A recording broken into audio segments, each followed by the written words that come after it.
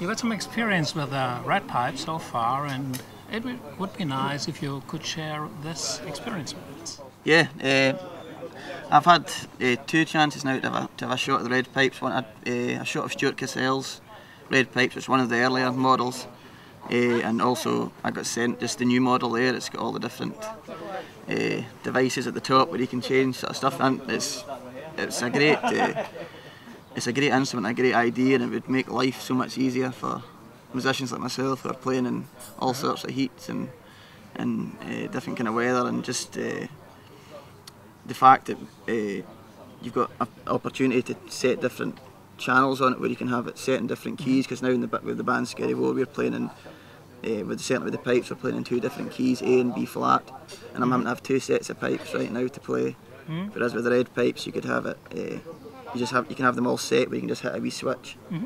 And that, that's in the 2 different keys, and also it will stay in tune all the time as well, so there's no issues with the tuning, which is a massive thing.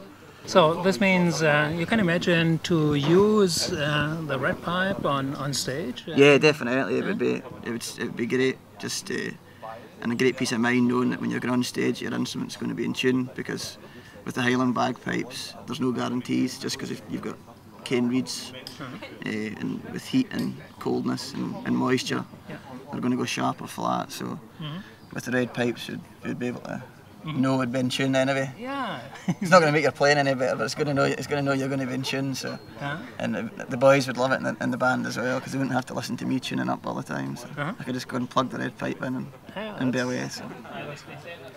You just released a new CD. Yep. How about it? And did you use the red pipe?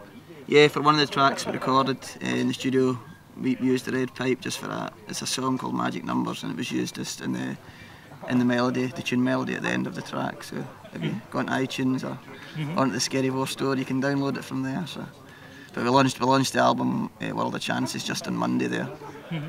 So we're just going to be touring now for the next couple of months and promoting and selling the new album. So. Okay, so I cross my fingers that you'll be successful with this new CD. Thank you very much. So thanks for coming and for this little interview. No problem, thank you.